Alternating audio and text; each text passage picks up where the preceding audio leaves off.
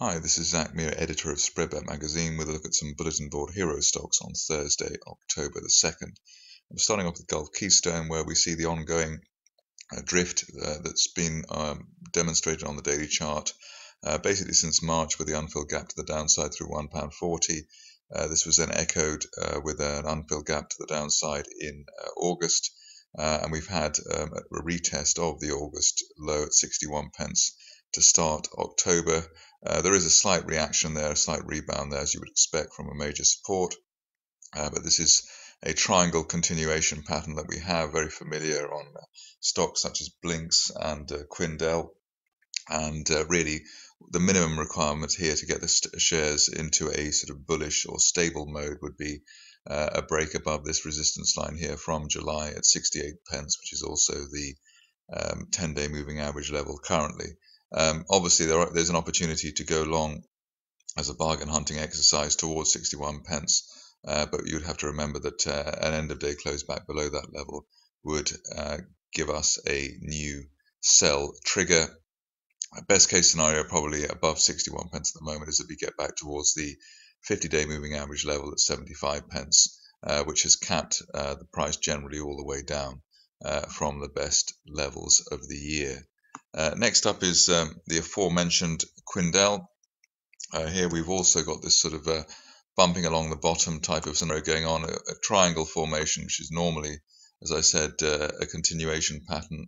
In this case, it would be to the downside, but there has been a bear trap rebound effect. The low in August, £1.38, and the low in September, £1.36. So the shares doing their best to sort of revive after that. As you can see, basically on the daily chart here, anytime we've made a new low, there has been some buying interest. There was that in June and also in August. So we could get a rebound back towards the 50-day moving average level, 175, 180 maybe as a best case scenario, which would be the May resistance line. But it has to be remembered that the overall flow here is still negative, and really we are looking at just intermediate rallies rather than so far something which represents a major turnaround.